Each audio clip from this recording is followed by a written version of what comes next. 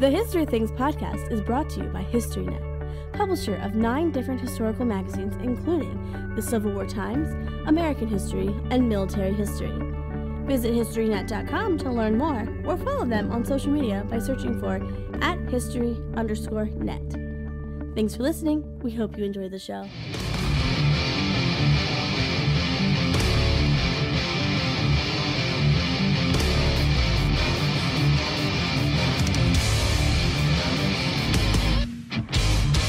Are you ready?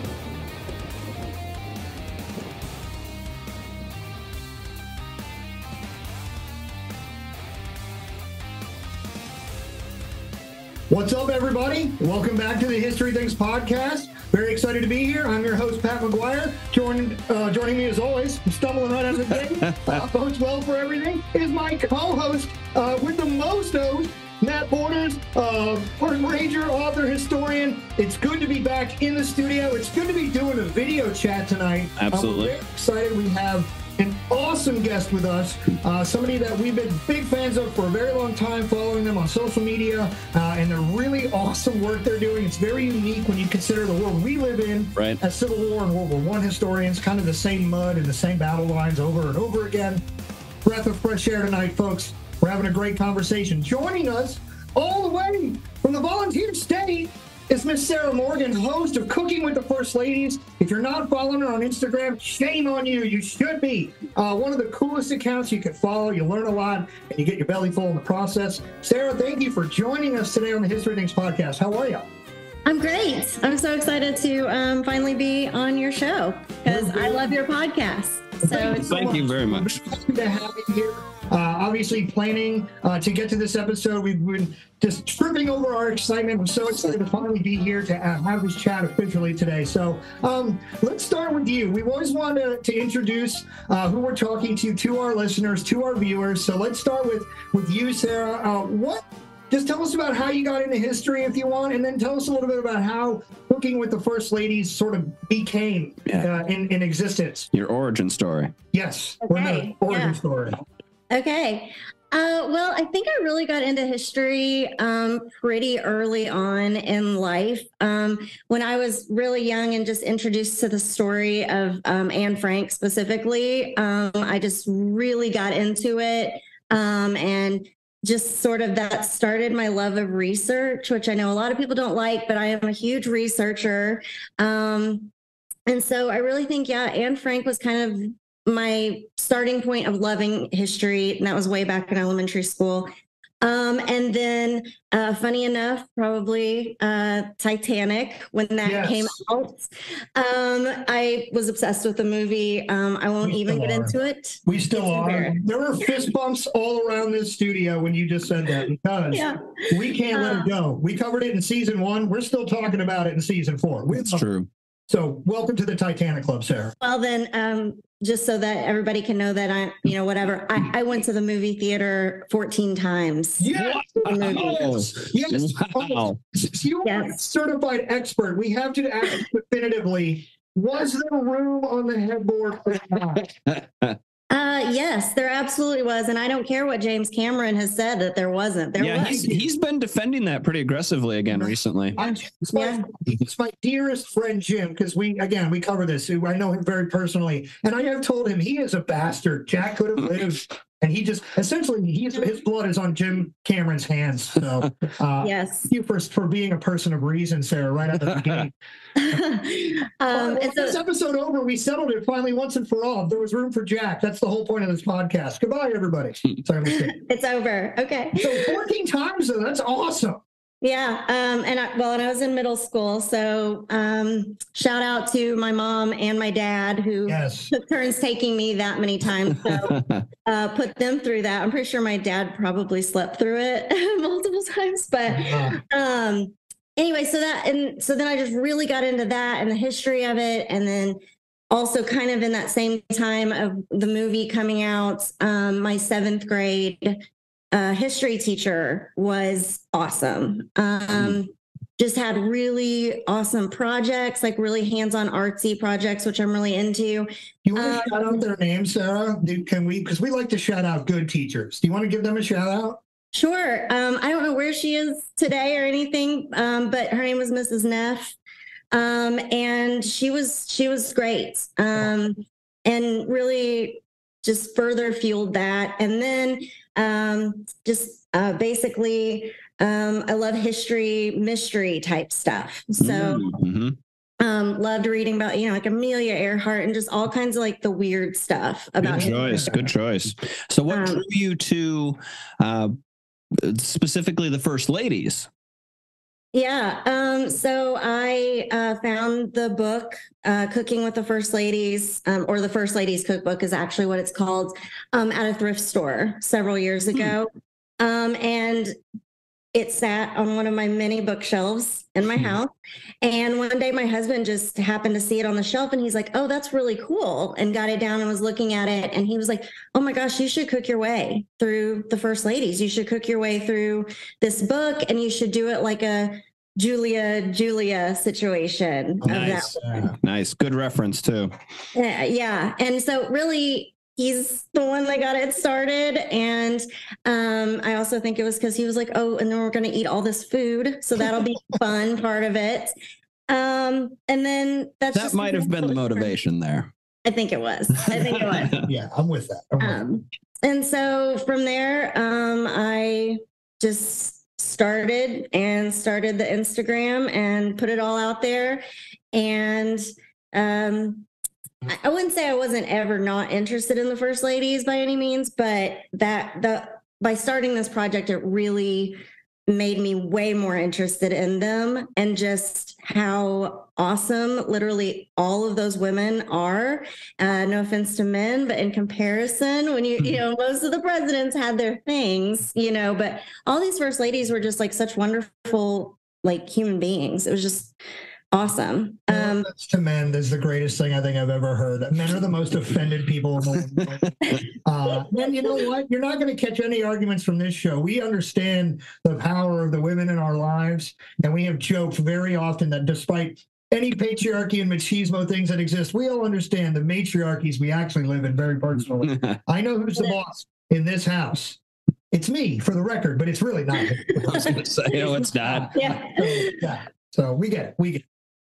And from there, the project launched off, and I will tell you right now that it didn't get off to a good start at all. The first recipe was Martha Washington's beefsteak and kidney pie. I drove to a local butcher shop, meat store situation, and bought the beef kidneys. And I thought this is going to be interesting because I am not a chef. I have a bachelor's in history. I'm a decent cook, but I've never cooked things like kidneys before, and I never will again. But even the butcher guy was like, "Good luck with this. Good luck." And this literally took all day to make this pie, and followed the directions just so, and produced this beautiful pie. Honestly, it was really a gorgeous situation for food, and sat down to eat it. And it tasted exactly what you would think eating kidney would taste like from a person that's not a chef and probably didn't do it right. But no, so hard no. But that was, if you did it right, I don't think I would be down with the meal. Oh, you'd try it. Try it because I will do things, but then I think I will regret it. Is what I'm saying. Well, the regret is fair. That's part of the journey. Yeah, it's kidneys. Like I have a hard time eating anything outside of a child's menu today. That's also true. Stream of chips gets in the house.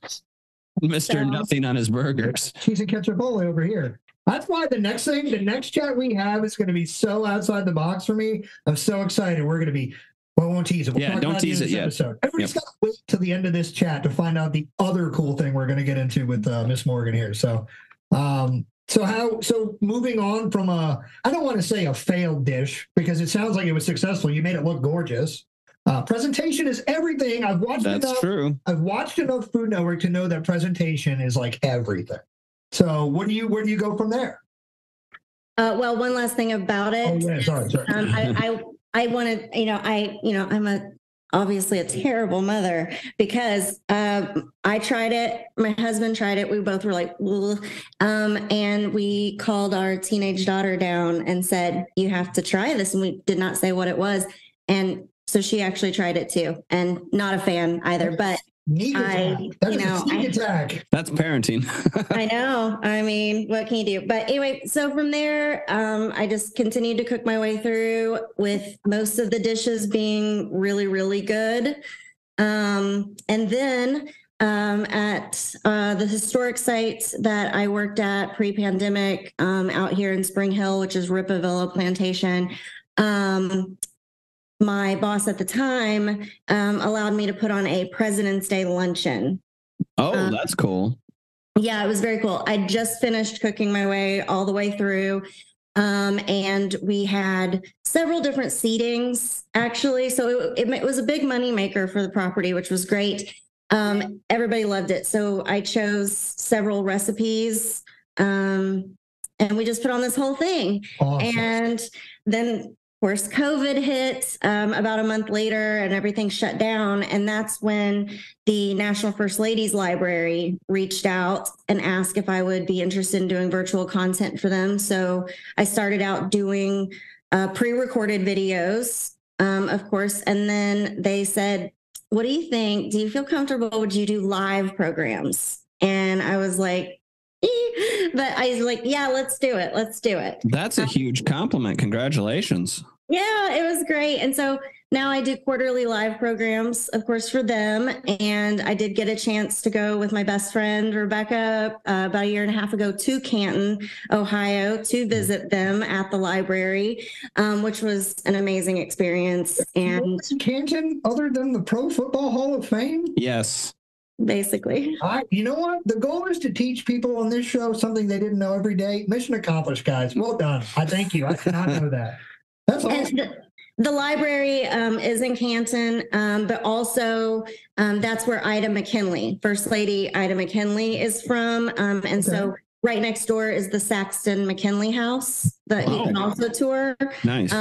Which was William and Ida's home. We're not, I don't know how we officially stand as far as McKinley, the president, but definitely McKinley, the Civil War soldier, we're down with. I mean, under fire, delivering coffee and sandwiches. Essentially, we joke, non-jokingly, he is the first barista, and he's a combat barista. He's this first Starbucks employee to bring you your latte and a sandwich under fire. And since it happens at the battlefield, we love, we kind of grew to like that guy. That's pretty neat. What was it? And also, I applaud the stepping, outside of your comfort zone, pushing into doing something like a live broadcast, because we love the luxury of post-production.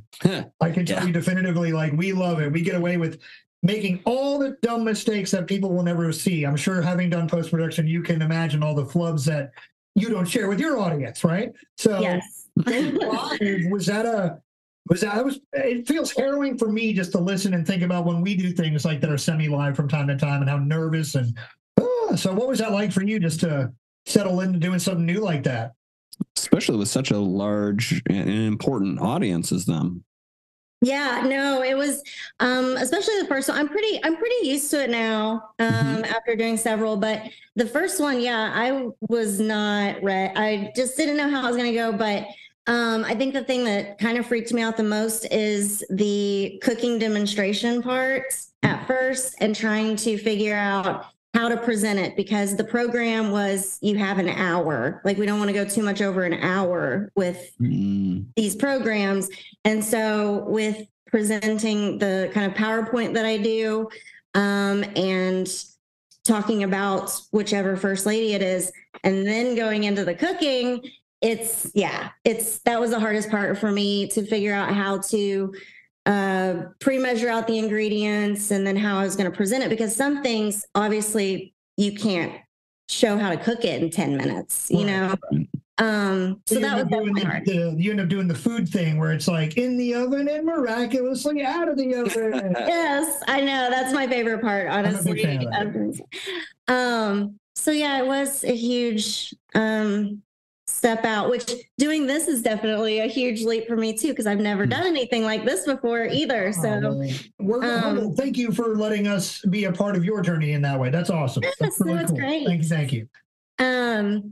And I will be having a totally new experience because I know that y'all also presented at History Camp America, which of course was virtual, but I got chosen to present at History Camp Boston. Oh, congratulations. That's huge. In August. Yeah. So I'm going also with my best friend, Rebecca. I'm going to give her a shout out because she also listens to your podcast. And I'm going to do, that's going to be an in-person thing, but I'm going to do Cooking with the Suffragettes. Nice. Oh, that'll be cool. Very cool. I'm not allowed in Boston. You'll have to let me know what it's like. You can see the hat I'm wearing. They definitely stop me at the border and don't let me in. Yeah. Okay with that. I'm okay with that, but definitely a great city. I wish I could visit. So I talk about a lot of things tonight, and we have a special first lady we're going to get to, but I want to talk about, obviously, in a broader sense, having decided that you're going to settle in on the first ladies and you're going to kind of settle in on that cooking is going to be a part of it. Do you have favorites in the long lineage of the illustrious first ladies? Do you have favorite meals, things like that? Matt and I love stories, little context and eating and nuggets. We do love eating. So look at me, ladies and gentlemen. But I just like to hear the things people are passionate about. And before we get into tonight's focus, I just want to hear, do you have certain favorite first ladies, some stories about them, some favorite foods associated with them? Or I do. Yes. So when I started out doing the project, I was like, Jackie Kennedy is my favorite first lady, which I'm sure 90% of people would be like, Jackie Kennedy is my favorite first lady. And she still is one of my top favorite first ladies. And it's not for any reason I don't like her any less after researching her. I like her even more, to be honest. But I knew so little about so many of the other first ladies. But my favorite first lady is Grace Coolidge. Really? Interesting choice. Yes. I love her so much. She was just so unique and so independent, especially in the 20s. And really the thing that pushed me over the edge with her was that she had the pet raccoon, Rebecca, ironically. Shout out, Rebecca. Shout out to another Rebecca, the raccoon. And this raccoon lived in the White House. It literally just ran around the White House. Somebody had sent the Coolidges the raccoon as that was going to be for their Thanksgiving dinner. And both she and Calvin were like, no, not happening. So he pardoned the raccoon and then they took it in as a pet. Where did that come from? Was that you, Mountaineer State? Like, who sends a raccoon to the White House? That I don't remember off the top of my head. I can't remember where it came from. Sounds like West Virginia. I'm just going to do that. I'm just going to point fingers right at the man. Just call them out. I'm sure it was somewhere, but anyway, so they named it Rebecca. It had a little, very fancy little collar with the little tag on it with its name. She walked it around on a leash. I mean, she's photographed a lot in public with the raccoon. Did the raccoon ever do what raccoons do? Eat trash and people and give them rabies in the White House? They didn't get rabies from it by any means, but I am sure I do know there's stories of it tearing up the White House for sure. It's still a wild animal. Dolly Madison is turning over in her grave. Well, I was just thinking it's probably a good thing Teddy was already passed by that point. They actually had a second raccoon brought in, and I can't remember its name. Down the raccoons in the White House? Yes, because it needed a friend. But then the logic tracks. It did get too wild and out of control. And so ultimately they donated them to the National Zoo. Honestly, the history of our country makes a lot more sense to me now. That not one, but two raccoons had free run of the White House for a while. Yeah.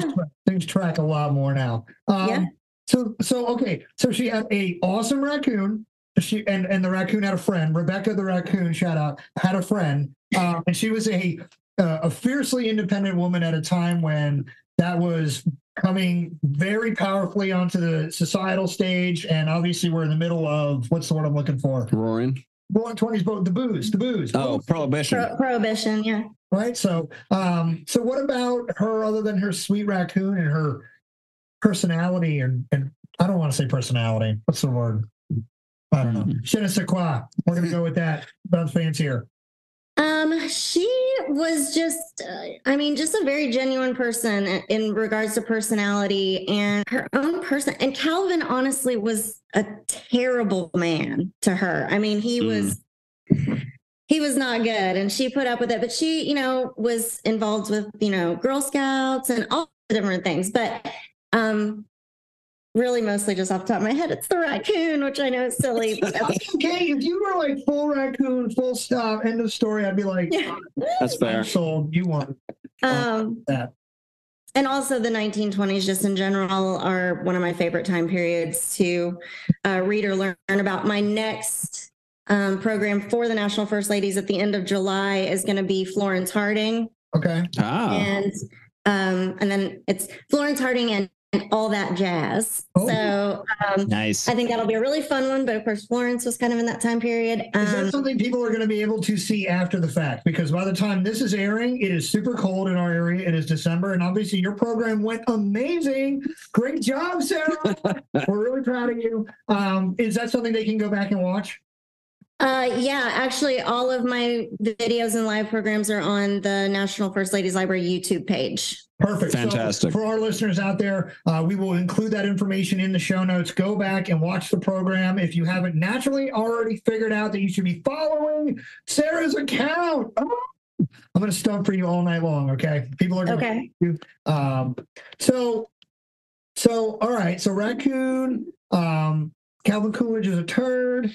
I know nothing about his presidency. Like, I was trying to think as soon as you brought up Mrs. Coolidge, I was like, what do I know about Calvin? I know his name. And I wish I could enlighten you more, but I don't have like a bunch of that just off the top of my head. We also don't have time for turds on our show. No, this is Coolidge. Moving on from Calvin. All right. So another favorite is Betty Ford. Okay. Any raccoons in Betty Ford's story? No, she didn't have raccoons, but she really literally saved thousands, probably millions of women's lives because she was so open about her breast cancer, leading to this like breast cancer boom of people feeling like they could go out and get these mammograms and things. And then, she, obviously was open about her addiction and different things and has helped people that way. But also, she was a dancer, a professional dancer. And there's that really famous photograph of her where she jumped up on the cabinet table in the White House and posed for a picture. And supposedly Gerald just about fell off his seat when he saw that photo. Gerald fell a lot, from what I understand, during his time in the office. Did you know he's our only park ranger president? I did not, but shout out. We're down with that. A couple of Rangers here. He's also the only vice president as well as president who's like never like elected to office. Yes, that's right. And from Michigan. He became vice president and then president all within a year through assassination. No, through, what was it, resignation and what else? They were both. It was Spiro Agnew. Oh, yeah. Spiro Agnew. Mm-hmm. I forgot he resigned ahead of Nixon. That is, I always forget that little tidbit, and that is so wild. Was he an effective president? I should study the presidents more. I think that'll be the theme tonight. Is I'm going to be embarrassed for how little I know about previous administrations that aren't Wilson, Lincoln, Washington. Gerald Ford is usually seen as a placeholder president. He preserved the institution. And kept it going for the rest of the Nixon administration. All right. Or good job. What was left of it. Good job, Gerald. Yeah. That's why Betty was like way more influential than he ever was in all across the board. Like literally everything she did was great. More important. Yeah. So Calvin, Gerald, great job. Moving on.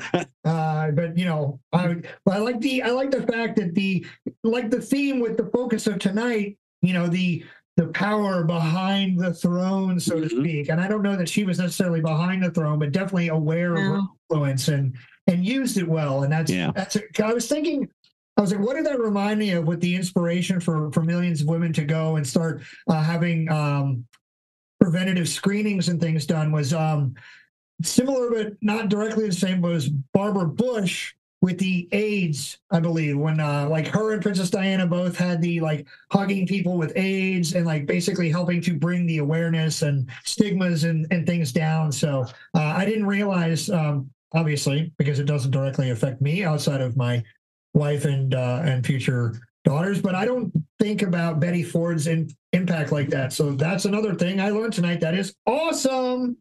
Yeah. Dude, you're rocking it tonight, Sarah. Thank you. I'm so glad. More than Matt. Matt's supposed to be the guy that teaches me more than anybody. Well, I don't probably know a lot of the things that y'all know about different historical things, but yeah. Matt and I know how to move armies around that just kill each other. After a while, it gets pretty boring. So pumped for this, and that's why I'm so pumped for what we're gonna do, because it's new, it's exciting, and it's also something that I think is really neat. And we all different. I think we all agree that people come together over food, and I think that's one of the things I'm most excited about. Is we're gonna link all of this to filling up our tummies. You know, just good nummy food. All right, yes. So we've got the Coolidges, we've got the Fords. Who else are we rolling along with next? Those are really my, like, after doing so many, and especially the ones that I've done for live programs, those are probably my top two. And then after that, it's just, of course, Jackie Kennedy. I mean, because she was just an all around amazing person in general, but I mean, she was just so stylish and, you know, that whole thing. But what did you do for Jackie Kennedy when it came time for her segment? I did her. Well, for one of my favorite recipes is her beef stroganoff. Oh, I love beef stroganoff. Yummy. It was really good. And that was just a popular one, like within my husband and my daughter and I, like I've cooked this and now, hey, like make that one again, you know? Oh, nice. I also for her have made like a kind of almost a charcuterie board type thing. A crudité platter, I think is what I called it. And it's just basically vegetables on a tray. Nice. And then I also for them made Boston cream pie. Very nice. All right, so let me ask you this. Have you made it through all of the first ladies up through our current administration? I've not done Jill Biden. I haven't done her yet. All right, some question. Is there plans for that in the immediate future or something we're going to wait to figure out until we have more, I guess, available as to how to put a program together like that? She definitely won't be a live program by any means anytime soon, but I think when I looked her up, she has a chicken parmesan recipe, but there's just so much that's still, you know, she's obviously still first lady. So, you know, I don't know. I haven't really decided if I'm going to wait until she's not a first lady anymore so that then it's sort of like I can kind of, this is it, you know, or do I go ahead and cook for her? So I haven't really decided, but I have. So knowing that you've done at least through 45, let's talk about number 16 for a second, since we are Civil War people. Let's talk about Mary Todd. What did you cook for Mary Todd Lincoln? What did I cook for Mary Todd Lincoln? And was it as fun as she was? Was it as what? As fun as she was. Oh. A really interesting word choice. Yes. Shoot. Let me look. On the spot. We can come back to it. Come back to that. I'm curious because obviously Mary Todd, I think, is both deservingly painted the way she is and undeservingly painted the way she is. And when I say fun, I mean that both ironically and both seriously. She is a kind of fun character and person to read about when she is in her lucid moments and in her grieving moments. Because I don't want to say crazy, because she's basically in the deep throes of grief for a lot of her erratic behavior. So, but in either bucket you want to put her in, her character personality is big. You know, she obviously is the focus of the South a lot as far as their ire and propaganda and things like that. So, well, and the Northern papers actually. yes, I know they're also taking shots at her and for spending the money in the White House and everything and all that. But she is somebody that I'm fascinated by, both in the deep and the shallow sense. I do enjoy the cheeky humor associated with her, but I do think that Mary Todd Lincoln is dramatically mischaracterized, especially when it comes to certain behaviors. Because again, grief, powerful. I mean, like, we can't say it deep enough that, like, they come to the White House, I think, having already buried a child. They bury another one in the White House. Then they bury Lincoln. She also watched her husband age 1,000 years in the 4 years of his first term. And then she watched him die. Jeez. And wasn't allowed in the room when he did pass. In the room, like, again, not to offend men, right? Wink. Like, that's why I love that comment, because he kept her away from her husband. Like, This is terrible. I give Mary Todd a lot more of a pass, I guess, than maybe people are doing this, because I think I felt grief that was pretty powerful, and I kind of get that. So while I was vamping a bit, I think I'm pretty good at that. That was a pretty good vamp. Did you find the answer, what you cooked? I did. I cooked white chicken fricasseed, which fricasseed is What is that? where the meat is stewed in its own juices and served in white sauce. So that sounds pretty good, actually.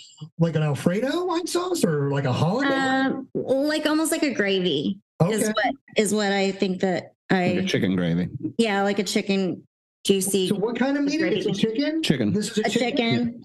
Yeah, and well, I think it had like some vegetables in it. So Mrs. McGuire would love it. We eat chicken all the damn time. So people definitely down with it. And I also cooked election cake, because there was an election cake associated with them. And I want to say that it was election cake, because, I mean, they made it but it was super simple to make with simple ingredients, I think. I'm not sure, but I know I made an election cake because they have. First term, second term.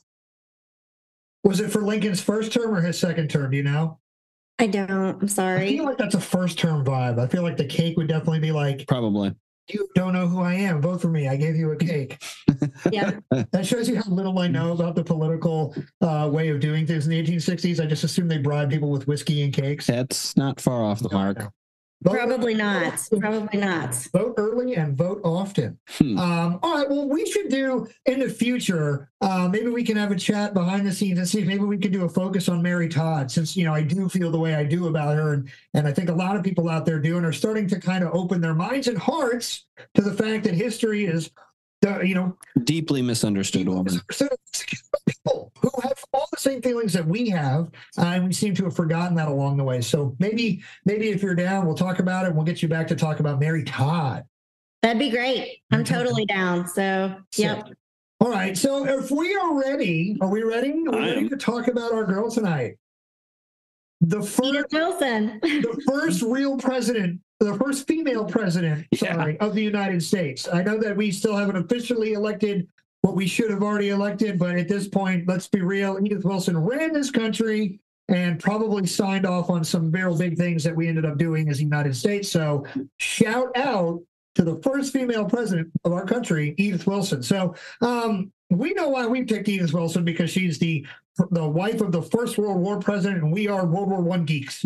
What about Edith Wilson do you like? What do you know? What kind of person is she?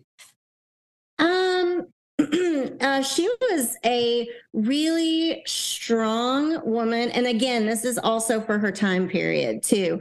And she was kind of seen as this really strong woman who literally was, not only basically our first female president, but she kind of could hide that enough and didn't come off as not feminine. So she was still kind of, able to have that Victorian ideal of what a woman should be, sort of the way that she came across, even though she had this really strong personality. So she had that scary British grace, even though she's not British. But like whenever you see a portrait on film that they're like dignified, but super powerful and commanding in everything they do. Those are the vibes I'm getting. Yeah. I'm into this. I'm already in. Let's go. Sarah, with your research, did you read much or look into much on their courtship between Woodrow and her? Because from what I understand, that was a very interesting period as well. Yeah, it was. It was, well, so he had been married before to Right. Ellen Wilson, who was first lady for a time until she passed away of Bright's disease, which is like a kidney situation. Yeah, it's an inflammation. And they had 3 children together. Edith would not go on to have any children with him, but she passed away, and his like political advisors and whatnot were really concerned when he met Edith. Well, her last name at the time was Galt, because she had also been married before and he had passed away. That the public would think that this was a terrible situation, that he was dating and getting married, et cetera, so soon after his wife's passing. But it actually turned out to be the opposite. But they met through Woodrow Wilson's cousin, Helen Bones, and their mutual friend. Sorry? That is great. Is that Billy Bones' like great granddaughter? Sure. Let's say it is. Treasure Island, folks. Jesus. And also through their mutual friend, Altrude Gordon. And Miss Gordon actually went on, to marry Carrie Grayson, who turned out to be the physician who treated Woodrow after his big infamous stroke, and kind of would go on then to help Edith kind of make that whole story to the American public that nothing was wrong with him. But anyway, so they met, and she was at the time just very wealthy. Her husband had passed. He owned a really high-end jewelry store in Washington, D.C., which was left to her. And then she took over the store, running the store. And she was visiting in March of 1915. They got introduced. This was only about 7 months after his wife's death, and they just hit it off. She actually didn't really know that he was the president of the United States. Not impressed. And Woodrow was over the moon for her pretty darn quickly, too. So this is what the First World War. He's like, guys, I'm in love. I'm trying to woo her. Fight your war. I'm busy. Historical fact. Look it up. Didn't he actually propose a couple of times before she finally accepted? Or am I jumping the gun? He did, I think, with her. Now, the thing about proposals that I know about is with him and Ellen, because he proposed to Ellen and she came back and said, yeah, maybe, but I want to go to art school. So she went to art school for a year and then they got married. So I think he did come at Edith a couple times, because she wasn't, I think, really sure if she wanted to be married again, from what I understand, from what I've looked at. I'm pretty sure. Yeah. But they got married on December 18th of 1915. And it was right before that 1916 election. And they were just really concerned that the American public would be really upset or whatever. What's the time we're talking between the relationships? Yeah, because I actually don't think I either heard it or wasn't mentioned, but how long between Ellen's passing and Edith's marriage? I think it was less than a year. I'm going to say that because I don't want to say it long. Less than a year. And then they only, Edith and Woodrow only dated for, I want to say 5 months, but somewhere less than even half a year that they dated. Then they were engaged in October and they got married in December. So real fast turnaround there. I guess when you know, you just rock and roll. You just go for it. But it turned out, that the public loved her, the press loved her, everybody loved her. So it all worked out. So it didn't affect him in a negative way at all. And their first date Edith and Woodrow was to a baseball game. He was a huge baseball fan. Nice. Yes, I do know this because I'm a big baseball guy. So the connection is obviously something I focus on a lot. And that was their first public date. I'm so sorry. He was just going over to her house. Oh, like at what time of the night, by any chance? Yeah. Mr. President. I doubt it. Kennedys were like, I am taking notes right now. I used to actually know this myself. Do you know what the game they went to see? Do you know? I don't. I think if I recall correctly, it was a rather eventful baseball game. Stat nerds out there, look it up, get to me if I don't get to it first. But I'm pretty sure that the game they went to was one of the more, I guess, historic dead air ball kind of baseball games. So maybe something to come back to there. This is why we pull the threads, we jump in the rabbit holes, and all sorts of fun stuff happens here. So baseball is everything, by the way. Don't Yankees. Yeah. If you glad that I said that. Well, tough. This is what I do. And so anyway, they were, real fast courtship, real fast turnaround. And then from there, she just basically received just unprecedented access to him and the presidency and was just in on it almost immediately. Which in comparison to Ellen and her role, they saw Ellen as being very involved, but not like Edith was. Ellen was extremely horrified by the homeless problem that she saw.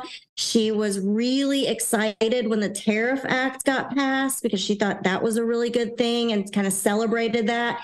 But then she didn't really have anything to do with it. She didn't try to convince him one way or another or give any sort of opinion, where Edith kind of voiced an opinion, but to be completely honest, probably shouldn't have really voiced her opinion, where Ellen kind of had a little bit more of an understanding of it all. So I guess Ellen understood and probably fell more into the traditional societal norms of being a woman in the early 20th century and, in the, what is it? It's not the Gilded Age, is it? It's a little bit after, yeah. The Hangover, but, So yeah. But, from there, Edith was in it hard. She was reading really important documents and classified situations and real confidential, or what we're supposed to be. And a lot of it related to World War I. She literally was granted access to not only these confidential files, but also his little private office drawer, because he worked out of a private office in the family residence for the most part, most of the time. And she was just by his side the whole time. And at one point, she was actually given a secret access code in relation to the war. Oh, wow. Yeah.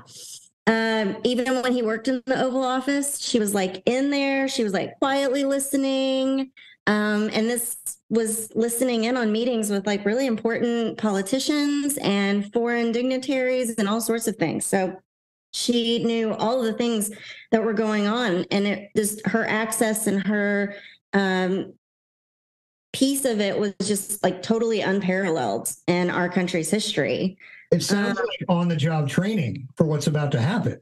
Yeah, basically. Yeah. And so then he is Woodrow is advocating really hard for the League of Nations, and is traveling the country trying to like kind of get people on board.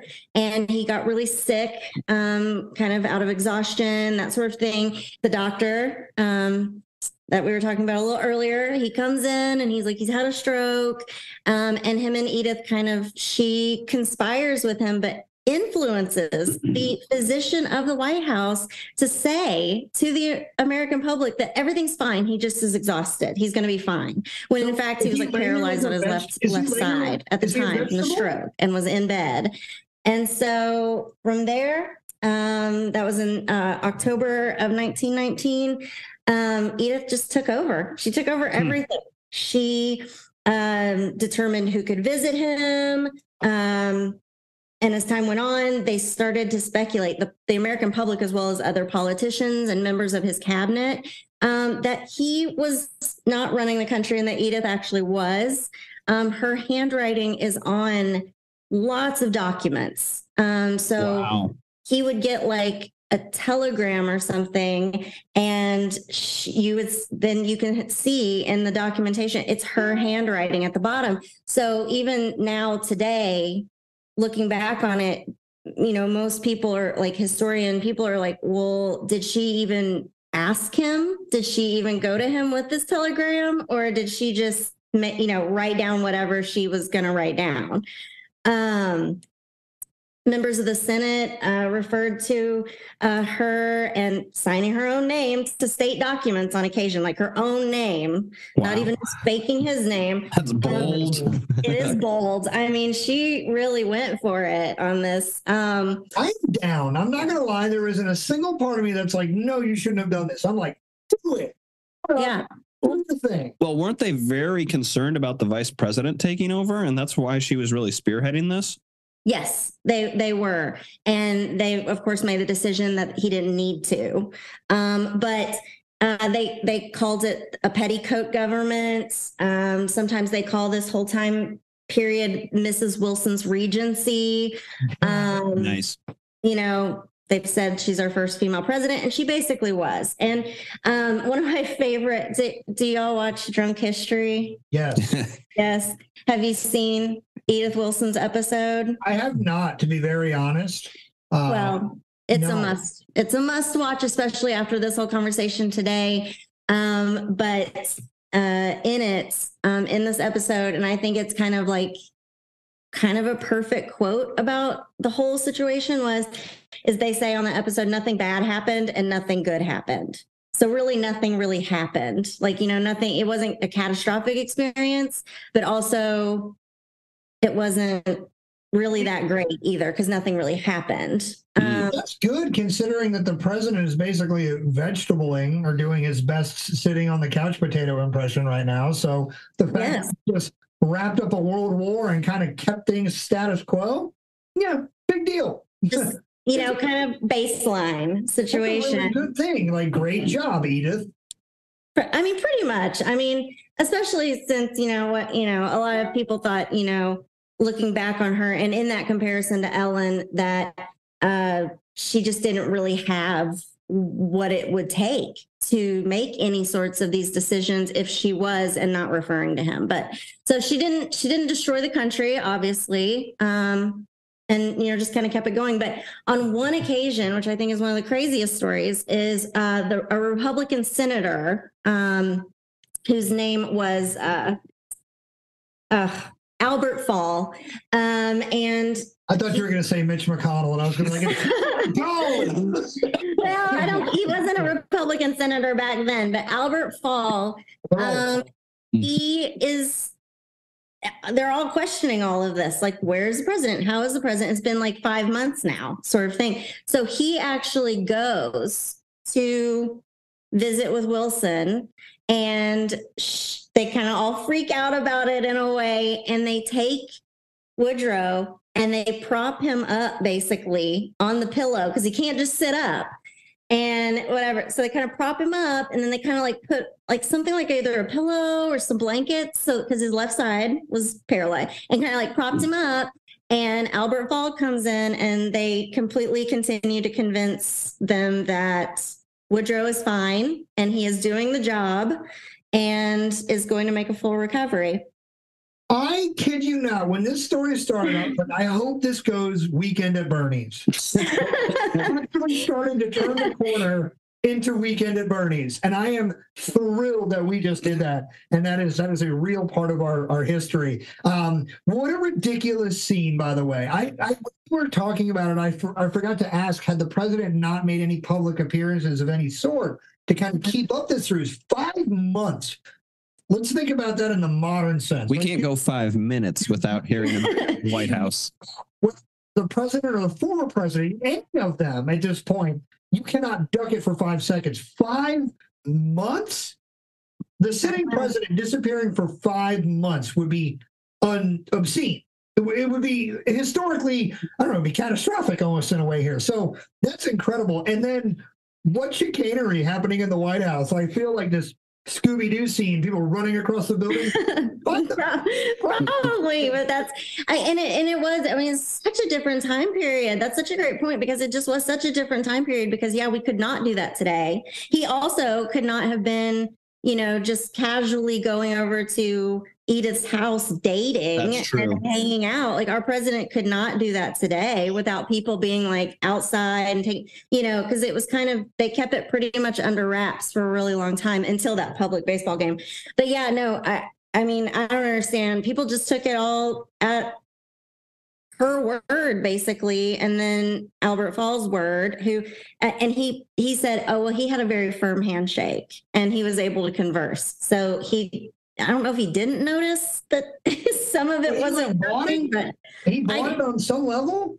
I'm pretty sure that is the final kind of instance where that's when they kind of made that decision that they weren't going to have to replace him with the vice president.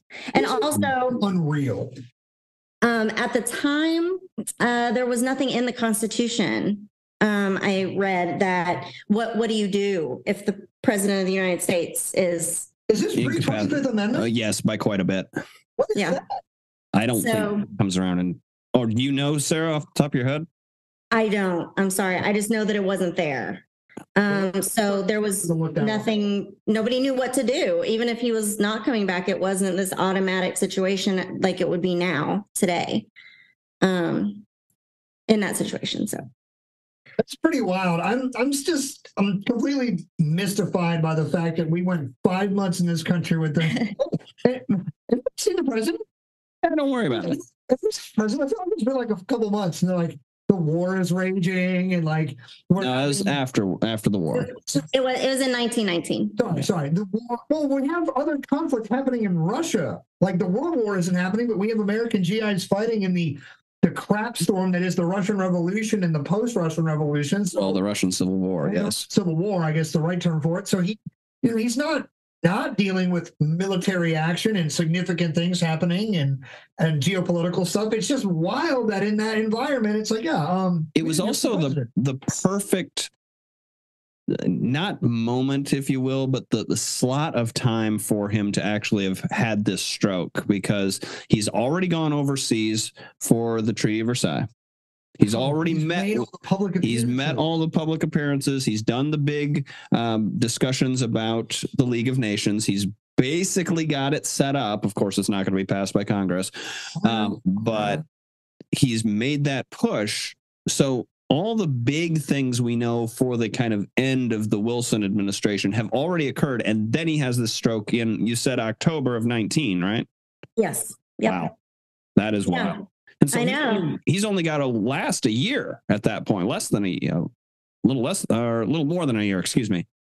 He was in office until 21. Oh, till 21, excuse me. For some reason, I thought he was out in 20. No, 21. And also, and that's March of 21, yeah.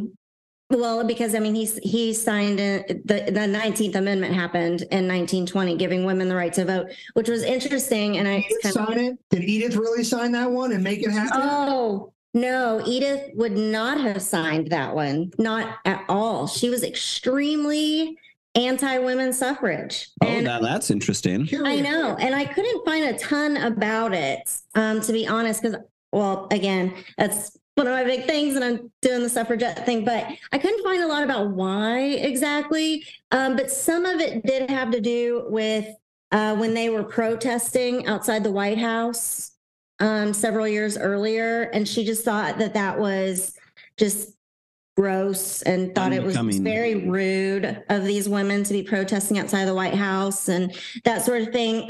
Shame on them for fighting for their rights. I know. And your rights, but I guess she was already at that point, well, shame on them. I've already been president, so I don't need to vote. I don't know. Or I don't want them to vote for me. They might not vote for me. I don't know what her thoughts were, but she called them the devils in the workhouse. Wow. So this was WWF. That was where the heel turn. I mean, she kind of turns bad guy right there. I mean, that's kind of wild that A little bit. I don't want to be that on the nose, but it would shock me that a woman of such influence and such independence would not vote for the beginning of the equality process for women in this country. Like, what? I know. I was kind of blown away by that too, honestly. But yeah, no, that was all Woodrow on that one. She was thank you for the correction on that too, sir. I didn't. I guess I did not remember that it was Wilson's presidency that the 19th passes in. Kid you not, that would be like me if I was a senator and they'd be like, Pat, we're going to disclose if UFOs exist or not. If people are from, do you want to know? And everybody that knows everything about me, look at my shirt, would be if I was like, you know what? No. Yes. Keep that one quiet, guys. Yeah. Like, Keep that to yourself. And I'm going to throw this out here about knowing that it was 1921 because up until just sitting here getting ready to have this conversation with y'all, I'm still reading about these Nothing wrong with people. that. You know, I mean, but that's just the way that I like. I mean, I will do like, you know, I'm just like real into it, and so that was kind of fresh in my mind about when her time period as first lady. But also the research is the fun part. Yeah, that's the research is the fun part. Yeah, you made a comment at the beginning about some people don't like that, and I was like, whoo. That does what we do, does not like the research. I mean, it's like your own little adventure. Like we talk about this at work. Like my boss loves when I get excited about something because it's new to me. It might not be new to him, but it's new to me. I made a discovery. It's very exciting. I'm on a journey. So researching is great. And because Matt and I exist all over the centuries of time and space historically right now, like we are, I give you a pass, buddy, for not remembering when that gets. I can't keep 7 days and seven pines straight, you know, stuff I can't even think right now. But like, it's a thing, whatever. It's impossible to remember all of it. It's crazy. But also she was also involved, and I don't remember the organization's name now, but it was a organization that was very pro the Confederacy and advocating for the South lost. Yeah, it's the United UDC. Yeah, United Daughters of the Confederacy. That's it. Yeah. So she was real involved with that too. So was Woodrow. He was big. He was big onto the lost cause, unfortunately. Yeah, they both were, and I think that's mostly their Southern upbringing because she grew up in West Virginia. Can I appeal to the people of Stanton, Virginia, for a minute? Can you get rid of the U? We're with the jackasses at this point. Call it Staunton or drop the U. Put it on the map. It's Staunton, and if you say that, they're like, it's Staunton. We just lost our Shenandoah Valley listeners. You know what? I'm coming in the valley, and now I'm coming in just like Sheridan, just like Hunter. Ooh, get ready. We really lost. I'm coming in the valley. Wesley Barrett. I'm dropping names. I'm dropping fire. That's right. I'm sorry. I'm calm, listeners. I'm not going to actually come into your breadbasket. But Jesus Christ, calm down, people. Yeah, so I like to have fun, especially at the lost cause expense. I don't make any bones about that. It is a terrible thing that has affected our nation for a very, very long time, continues to do so, and I will fight the good fight. Time to cut it out. Thank you. Yeah. No, I mean, you can't change it. You can't change history. It happened. Move on. I don't know. Or not move, but learn from it. And just, you can. With Edith being in this very interesting position where he is, I don't want to keep saying he's a vegetable because I don't know. Is he in that condition for the rest of his life? Like, does he ever recover any sort of cognitive ability after the stroke? Cognitive, yes, but he's going to be stroked out on his left side, I think, for the rest of his life. Yeah. Like, he's still able to conduct the presidency to some degree, right? Yeah, but he just never fully recovered. Now, he recovered. Obviously, there's going to be continuous decline up until his death. But when they moved out of the White House and into their home, which was on S Street in Washington, D.C., she tried to decorate and create the home to be as close to the White House and their family residence in the White House as possible so that he felt more comfortable. So they went as far as to replicate the Lincoln bed for his bedroom. That was the bed that he slept in at the White House. So she really tried to make that really comfortable for him. So yeah, he never fully. Yeah, that suggests some cognitive deterioration. Yeah, I didn't really notice that. So Edith was obviously front and center for all this, highly aware. It makes a lot more sense why she kind of kept a command and control situation. I feel like I've betrayed myself as a preacher of people being people. It sounds like they really did love each other. They kind of knew right out of the gate what they meant to each other. Quick dating, quick proposal, quick marriage. So I also know how fiercely defensive you can get when you feel that way about somebody. So, when she sees her husband in this condition, command and control might not be the way we've also kind of framed it, where it's like this power grab. And if that's kind of how it came off for you, I'm sorry, not the listener, but I definitely want to, humanize it. She's also, a spouse. Defending her spouse. Yeah. Her spouse. Yeah. And that makes a lot of sense because in the non-political world, there are vultures everywhere. Her husband is, by the way, the president of the United States at the moment that it's becoming one of the most powerful, right? The superpower that we're about to become, it's the dawn of it. The dawn of the American century, yeah. And she's there at the front of it. And I think that should be said that there's a fair amount of protecting happening. Mm-hmm. And I probably didn't do my best to illustrate that earlier.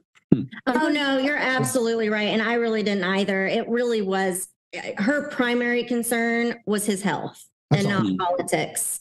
But yeah, it was really. She was just good at them. She was just good at the politics. Yeah. Most definitely. I'm good at that. So let's do this. Do you have anything else that you want to add to the discussion tonight about Edith? Anything about her? Oh, let's talk about her food. Like, what is the type of food that she cooked? Any specific state dinners she was a part of? Any meals that she made for Woodrow privately? Anything for herself? Just where is she on the culinary? Is she a good cook, or is she like me? Is she just nubs in the kitchen? There's not much about her being a cook or not being a cook.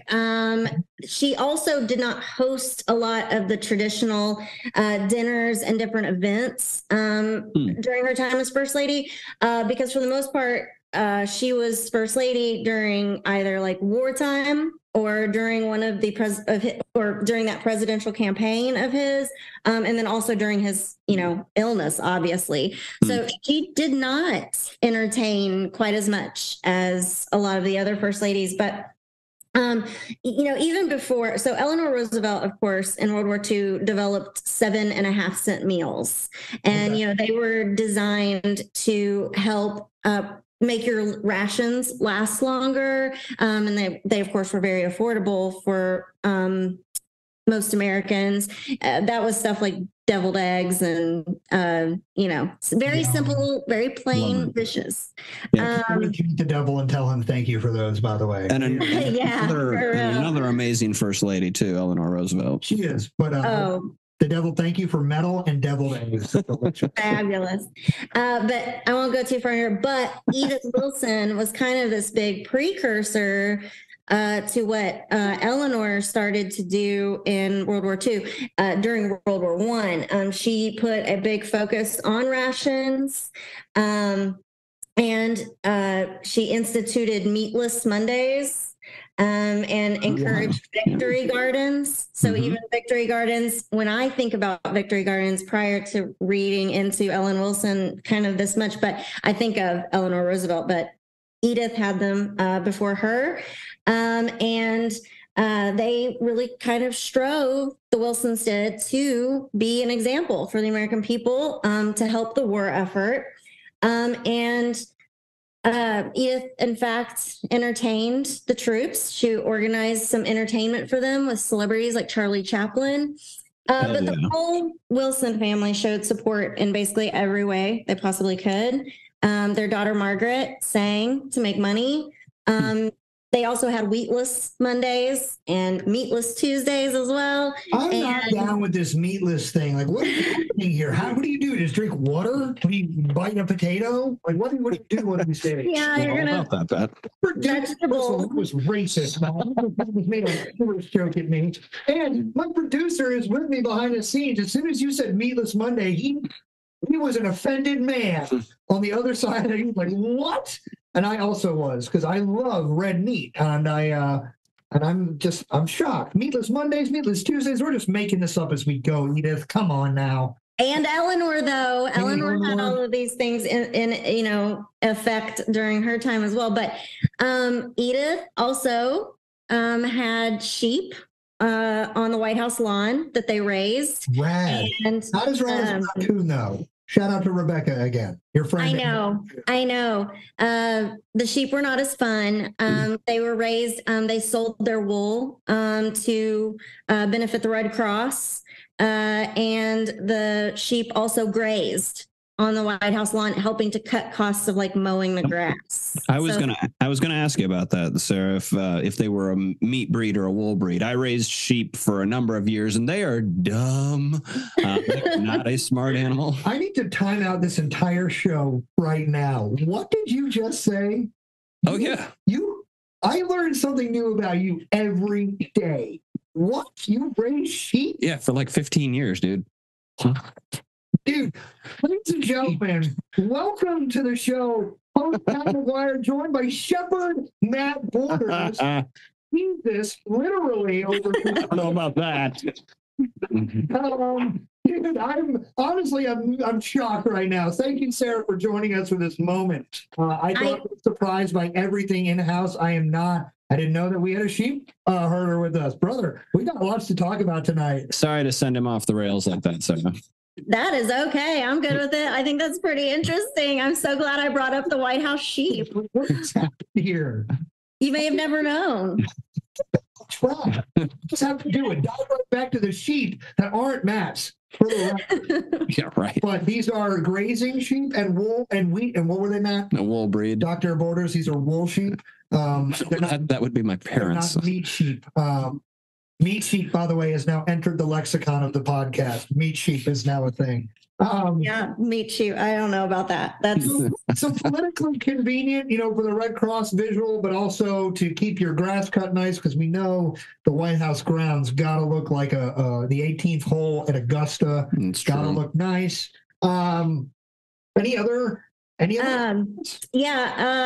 So also during the Wilson administration, he established the U.S. Food Administration, and nice. That he appointed Herbert Hoover to run that. And we'll see him again. Yeah.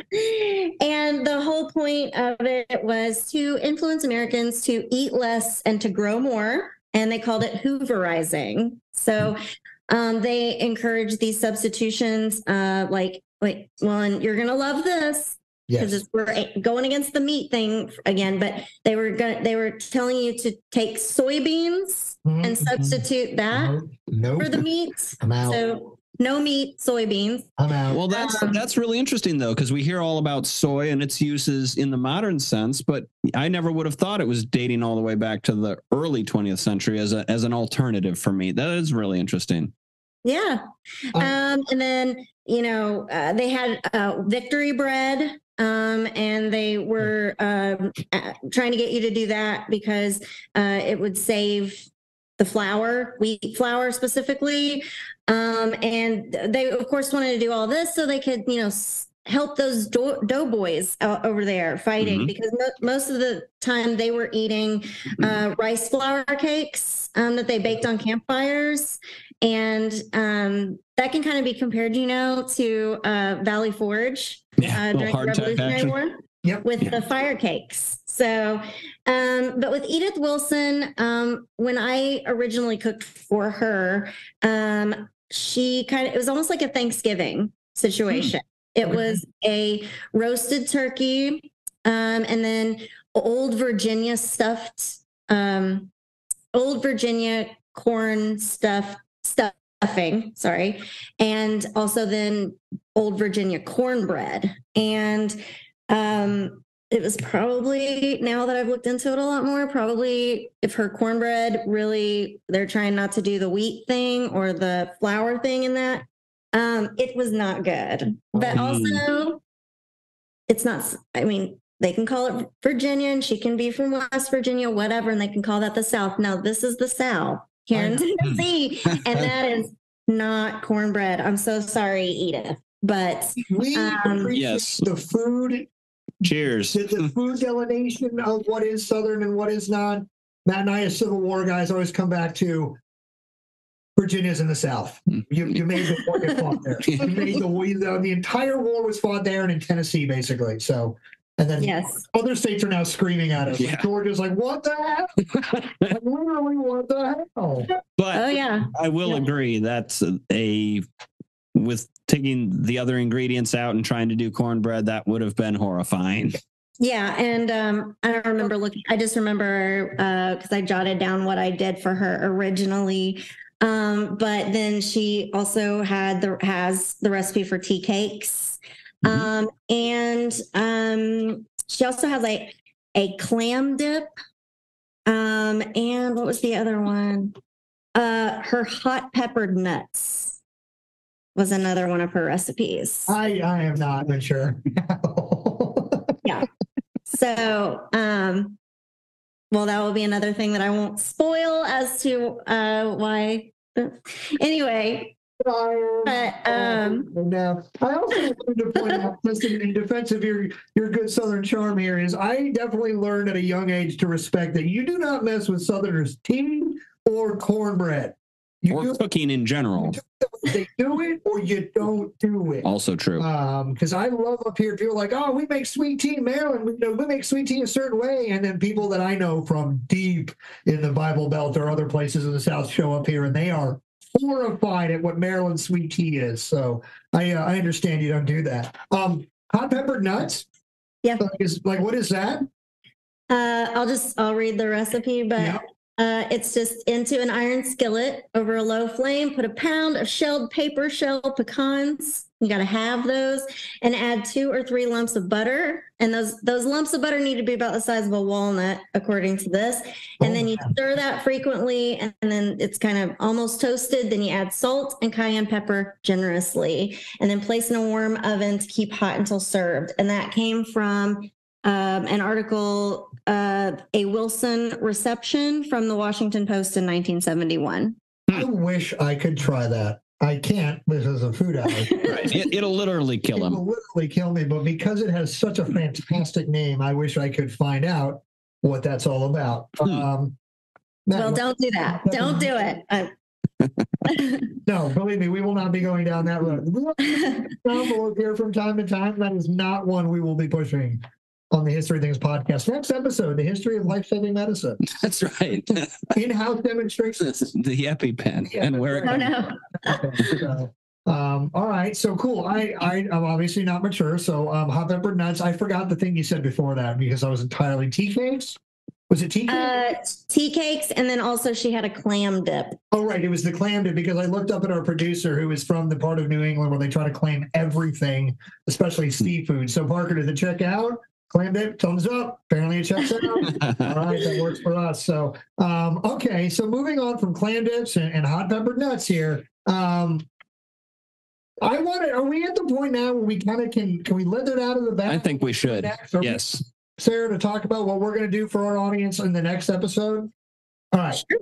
So we're gonna do something incredibly outside of the box for not just Miss Sarah, but for us as well. We are definitely for us in a lot of ways. We are going to actually get down on Sarah's turf, and not physically. I wish we could come down and do this in person. That would be awesome and probably a lot better for what we're going to do. But we are going to get in the kitchens. And we are going to hang out. Ready for it? I said the moment was coming. Here it is. We're going to hang out with the Iron Chef of history. There you go. Sarah Morgan. And she is going to tell us and take us through cooking some of the things that come out of Edith Wilson's sort of stable of goodies, culinarily speaking. I guess let's just say it. What are we cooking? What are we making for our audience? And let's talk a little bit about those things, just in the little sense, because I want to talk more about them as we make them for our audience. But let's go with the yummy good chocolate goodness. What are we going to get into there, Sarah? We are going to make a vegetable candy bar with dehydrated vegetables. And I'm not going to spoil. Okay. Because I think we can save it, but I will not spoil what that candy bar slogan was, because they had a lot of weird candy bars back in World War One.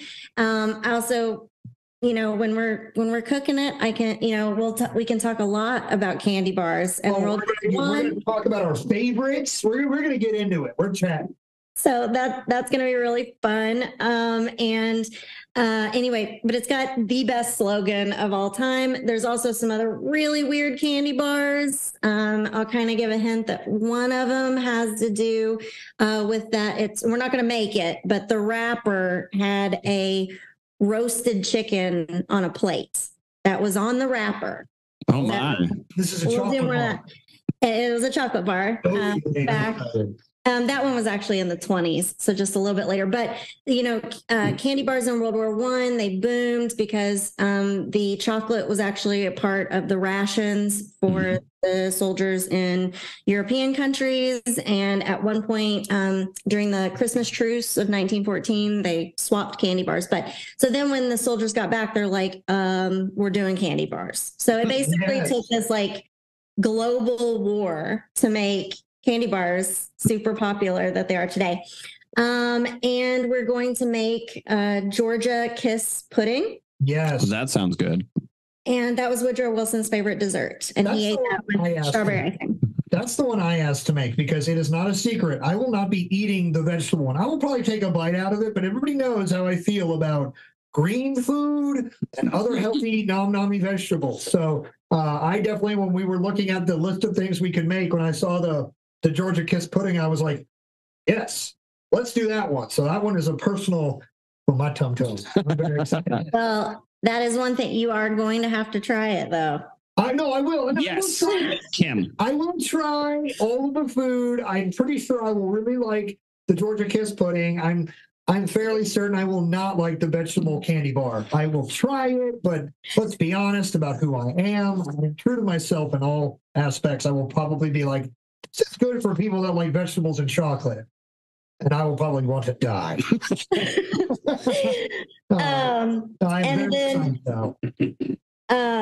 We're going to make the Edith Wilson's tea cakes. And that recipe specifically comes from the Woodrow Wilson House Museum. Nice. It was, I believe, served even at the White House prior to the rationing situation. So that's what we're going to make. Since these episodes are going to be coming out in October and in November of this year, specifically the cooking one will be out in November, I expect to see everybody's holiday meals flush with what we're making here on the History of Things podcast. I want to see your veggie bars. I want to see your tea cakes and your pudding.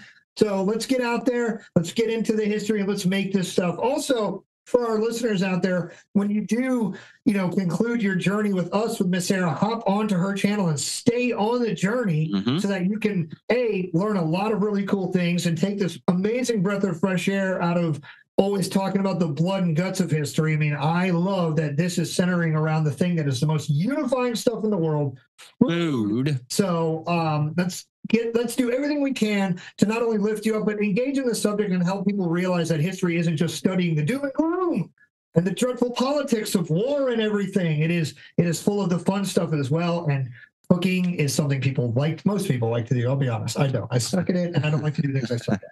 But it is something that everybody gets down with. So I am very, very excited to not only do this for our show and for your audience, but to hope we open some doors, I guess, to get people connected to something that they might not even know they needed in their lives. Sarah, I didn't know I needed your account in my life, but once I found it, I was like, Yes.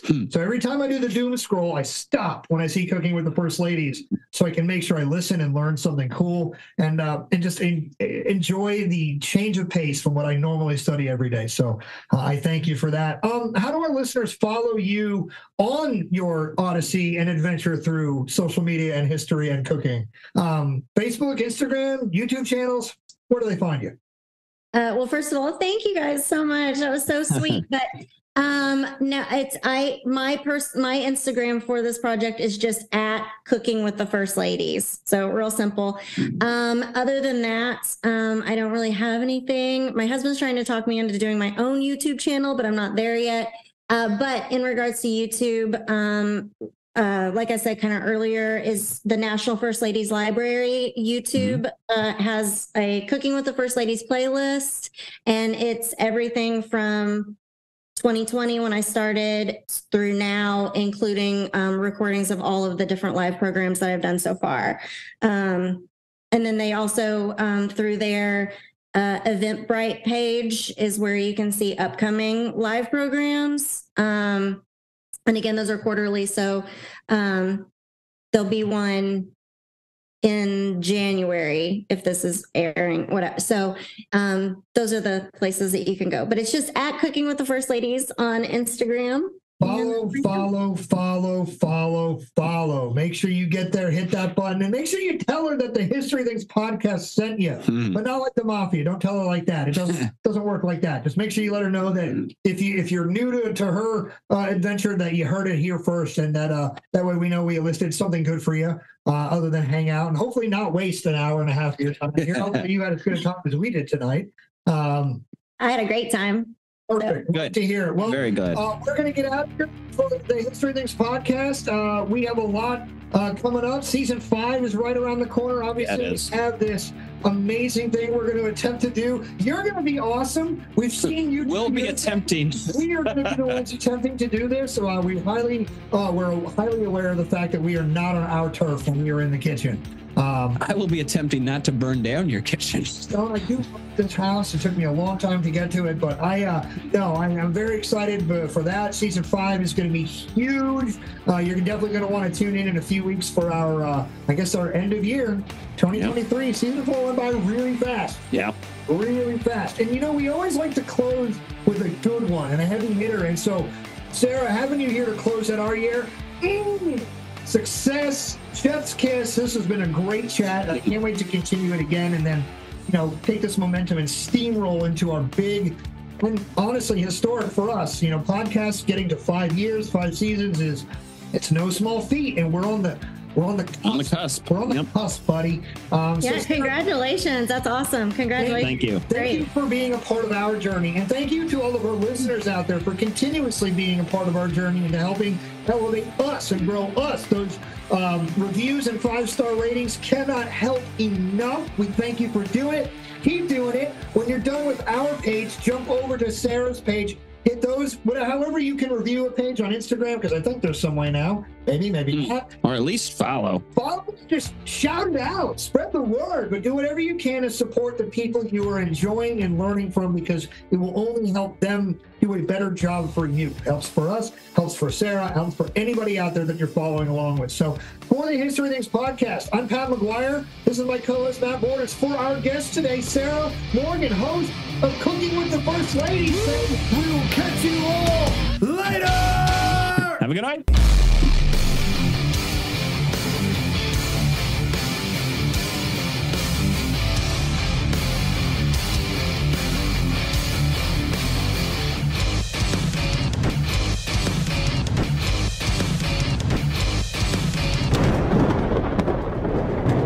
You've been listening to the History Things podcast. Follow the guys on Facebook and Instagram at the History Things podcast for all the latest news and exclusives.